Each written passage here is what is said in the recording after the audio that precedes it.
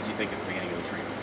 So today's treatment started, we got things set up, and a windstorm blew up just after we snapped and tapped the first cartridge. And I got my needles in, both buttonholes in, which I keep thinking the buttonholes are going to be the problem. So I get the needles in, and boom, a windstorm's coming through. I guess it was a sandstorm on shore. And so our umbrella here tipped over, taking a bucket of sand that then pinched the line coming out the effluent line, the drain line that's coming out of the machine was pinched. But we were looking for clamps, and I kept telling the machine, nothing's wrong, until finally we found that.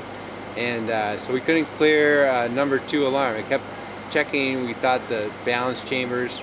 So we went ahead and primed a new cartridge.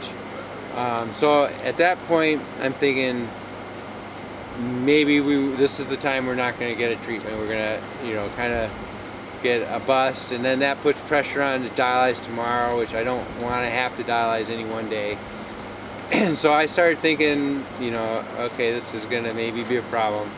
But we primed the next cartridge, and then I made a mistake just by being out of my routine, and so I hit stop before I did the snap and tap, which will make sense to people who use next stage.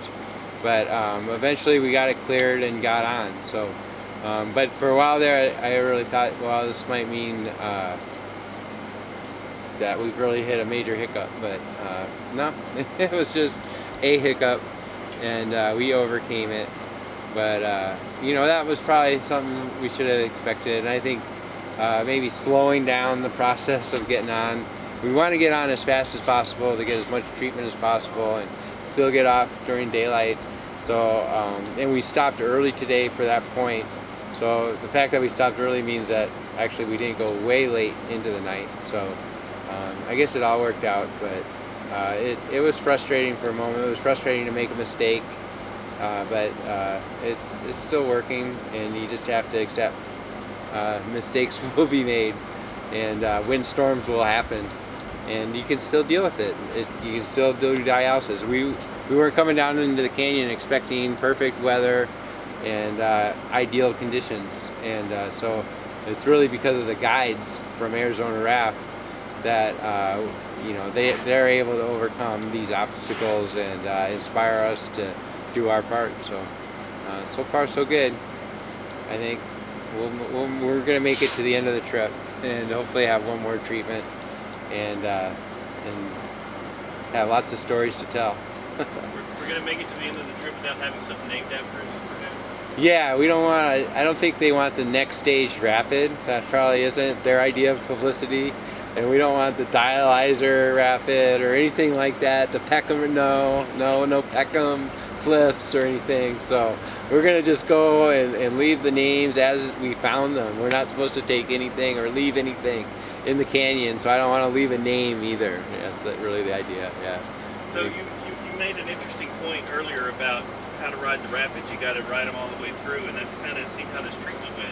Is there a correlation there? Yeah, I think if you talk to the guides, that the way you approach a rapid is you need your own momentum. But you have to, you do have to pay attention the whole time until it's over. And so that's kind of like dialysis too. I think a lot of times it's easy to just go with the flow, kind of float down the river, and assume everything's gonna work out. Just kind of stick your arm out in a center and let the momentum take you. But really, I think it's better if you have your own momentum and go at it. That's how you get more success and kind of control things a little better. But paying attention the whole time, and not saying, "Ooh, I made it through the first wave," and then getting nailed by the next.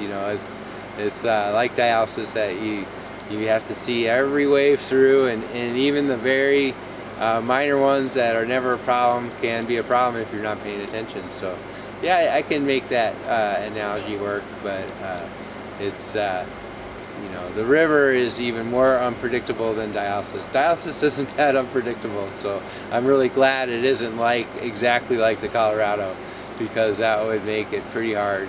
But I think there's a lesson there for running rivers and doing dialysis. Yeah. Spectacular.